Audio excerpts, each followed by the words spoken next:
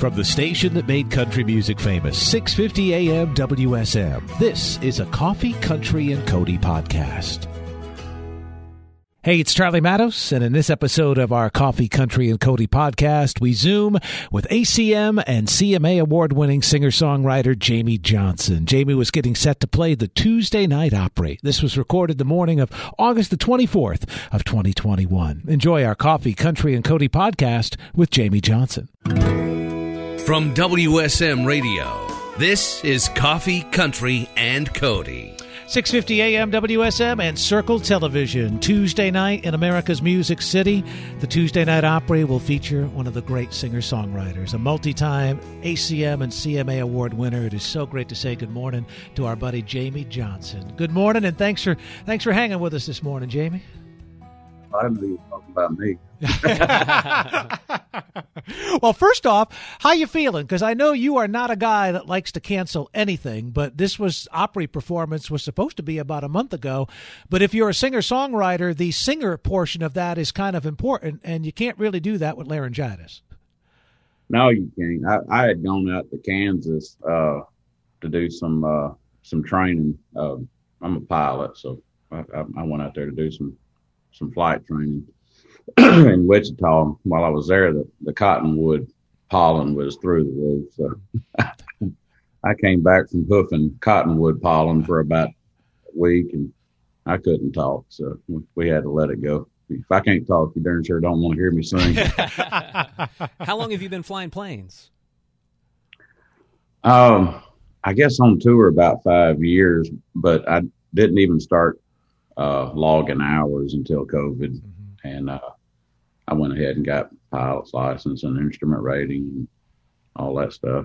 I'm flying a King Air now. Yeah. When I first, you'll appreciate this. When I first moved to town, I was at the other end of the AM spectrum at WLAC, and one of our FM DJs at our FM station was a pilot. And one day he just out of the blue asked me, going, "Hey, I'm heading over to Cornelia Fort, going to just do some touch and go landings. Want to come with me?" And I'm like, "Yeah," because I don't have a fear of heights and that kind of thing. I love planes, and I didn't realize what touch and go landings were until we did about 9 of them, and I'm like, what if this guy only has 8 good landings left in him? It was a little frightening, Jamey, to be honest. But well, more power to you on that. So it's interesting times too, though, because even something as simple as like allergies and laryngitis, you almost feel compelled to qualify that it's only allergies, folks. I'm going to be all right in a few days. I'll be able to talk. So we've come a little ways from last year's version of cough twice and you get shot at. Yeah. Well, I mentioned you are a multi-time ACM and CMA award-winning songwriter. And boy, I tell you what, over the last couple of weeks, the songwriting community has lost a couple of really great ones. Nancy Griffith, a little over a week ago, and then Friday, just before the Opry show, we confirmed that Country Music Hall of Famer and Songwriter Hall of Famer Tom T. Hall had passed away. Did you know either one of them, Jamey? I never met either one of them. I've been covering Tom T songs since I was about 20 years old, just about. And Nancy Griffith, man, she had some huge songs that I grew up listening to my whole life. I think the first version of "From a Distance" was by Nancy, of course. And The Love of the Five and Dime with Kathy Mattea. And, these are songs that growing up would just, they call them an earworm. Mm-hmm. Love at the Five and Dime is like an eternal earworm. Yeah. It's like you'll hear that your whole life. Somebody can just say that name and I can hear the whole song. Yeah. We had Susie Boggess on earlier this morning and featured Outbound Plane. There's another great Nancy Griffith tune, So, and I always found with Tom T. Hall, you can hear one of his songs for the 50th time and suddenly hear a line that maybe the previous 49 you didn't hear, and it just makes you smile, or it's a poignant kind of thing that you didn't hear the first time. There's such depth to those songs.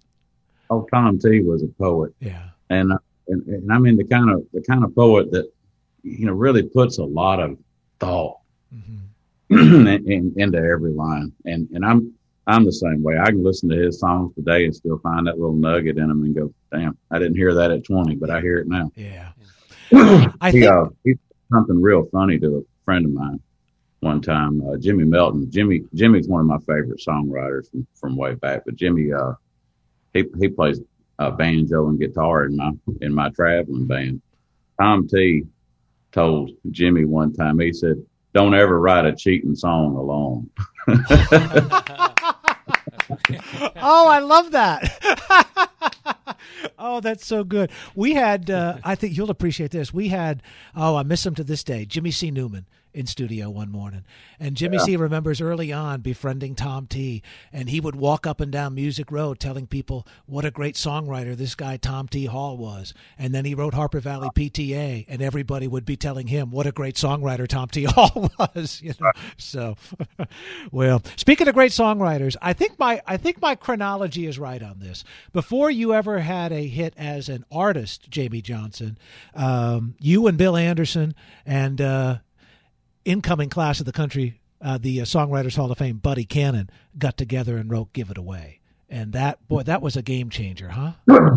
Well, I've never had a hit as an artist, so yeah. Well, I would think in color ranks pretty high up there. So radio stations wouldn't play it.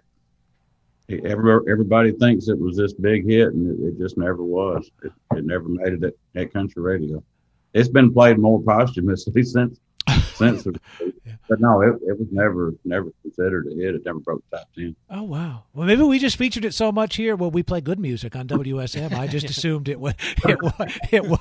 So, but boy, what was it like being Bill Anderson? To me, it's just a marvel that at 80 and just recently celebrated 60 years as a member of the Opry, that he is just still so vital today, so sharp. He's just one of a kind. He is he's a versatile songwriter in that no matter what era of country music that has existed, Bill has songs that have been played and been respected in that era, all the way back to the 50s. Mm-hmm. You know, and he can do it today. He can sit down today and write a song that ends up on some big artist's next record. And not because it's Bill Anderson, but because it's a good song. Mm-hmm.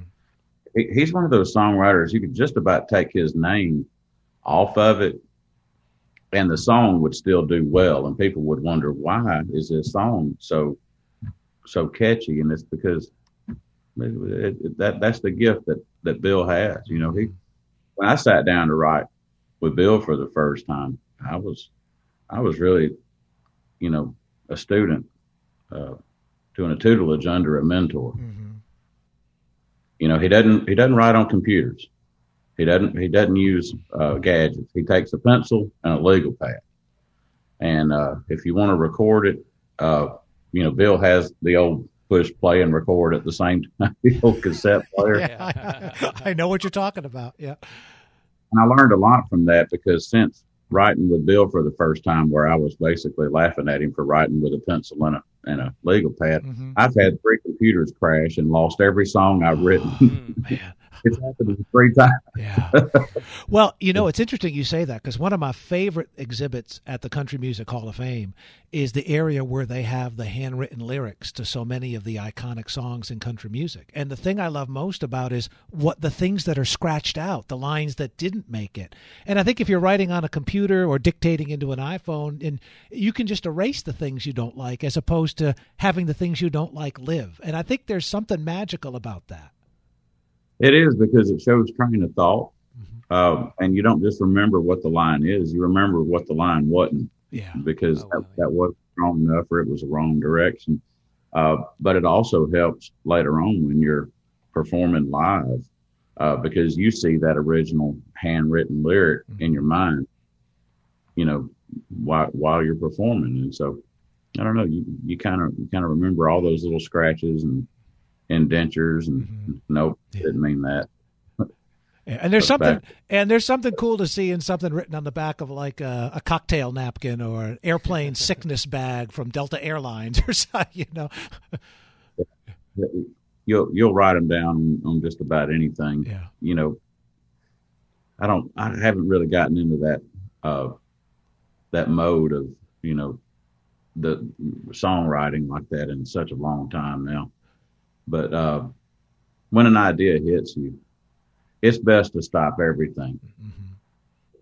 Stop the wedding, stop the funeral, stop whatever it is you're in the middle of. Stop the baby from crying, and jot this down, because later on it's a missed opportunity, and you'll never remember it in the same context as where it first hit you. Yeah, it's that light bulb moment, right?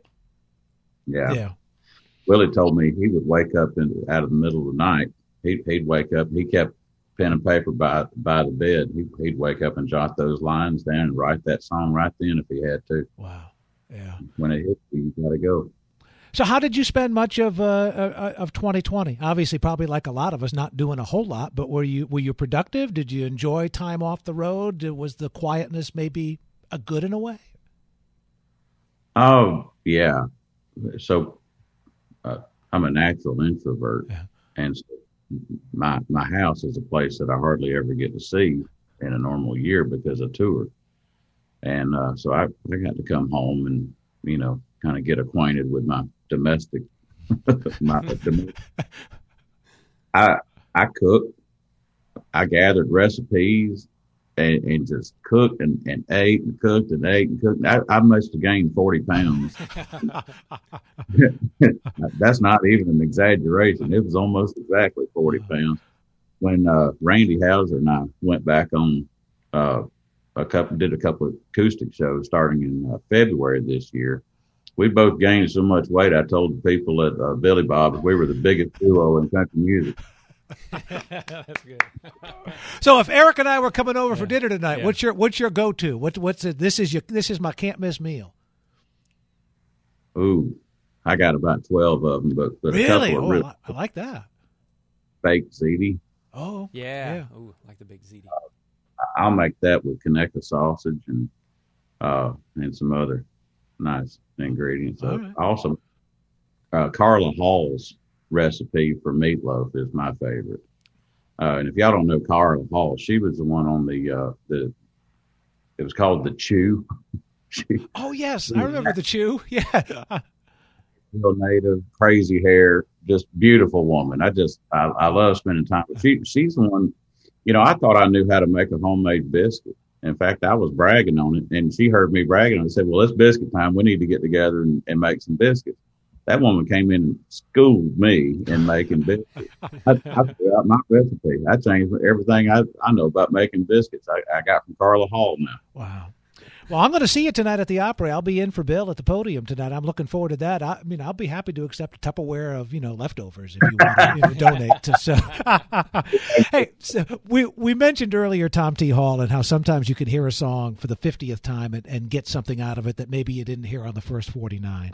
In October of last year, you released a beautiful version of America the Beautiful, and I remember hearing it. And it's a song much like the national anthem or the Pledge of Allegiance. It's just stuff you've known since you were like 5 years old. And sometimes you just do it. You do it by memory, but you're not paying attention. And your version made me sit and listen. And I love the fact that you did all the verses. And it's such a beautiful song. And I'm just going to ask what led you to that. And we're going to feature it in its entirety when we wrap this up. But it's just terrific. Well, the country has always been stronger when it was united. Mm-hmm. And we've been in an era now that's lasted too long where people don't want to unite. They want to fight and they want to argue and they want to be right about something and they want everybody to know they're right about something. And that's not what's best for the whole country. And so to me, that song just kind of goes back to an era. If you remember the few weeks and months after 9/11, wasn't a Republican or a Democrat in this whole country. There was Americans. That's the bond I think that song reminds me of. Yeah, it's as much us as this hate-filled version of us is. So why can't we strive to get back to that version, that better version of ourselves? Yeah, I'm old enough to remember, even as a kid, appreciating the fact that a guy like Bob Dole and a guy like Tip O'Neill, who probably didn't agree on a whole lot, could, after a day on Capitol Hill, go have a couple of beers together and find some common ground and get things done. I don't think we're that. I think it's achievable again. I hope so. I really do. Yeah. I hope so. America is about so much more than the divisions. Mm-hmm. You know, we should be. We're a better people than this. Well, I can't wait to see you tonight. You will be closing out the Tuesday Night Opry. And while I've had the pleasure of seeing you with a full band, there is a magic about a singer-songwriter and a guitar. And it's going to be pretty special tonight on the Tuesday Night Opry. Thank you for your time, Jamey. Can't wait to see you. And we're gonna feature America the Beautiful right now. Yes, sir. Thank you, buddy.